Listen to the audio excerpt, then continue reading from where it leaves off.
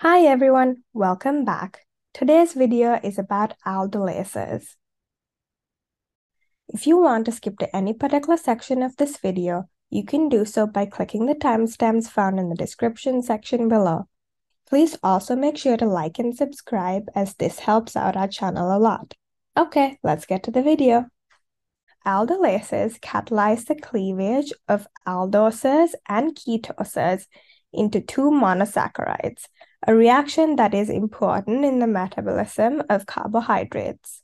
An aldose is a monosaccharide that is a simple sugar with a carbon backbone chain and a carbonyl group on the endmost carbon atom. This makes an aldehyde.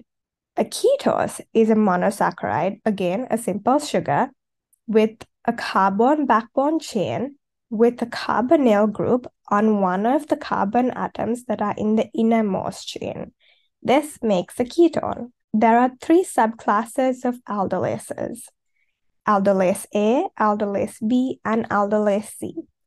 Aldolase A is expressed in muscles, erythrocytes, and the brain. Aldolase B is expressed in the liver, kidneys, and enterocytes. And finally, aldolase C is expressed in the brain. Aldolases are isozymes. These are also called isoenzymes.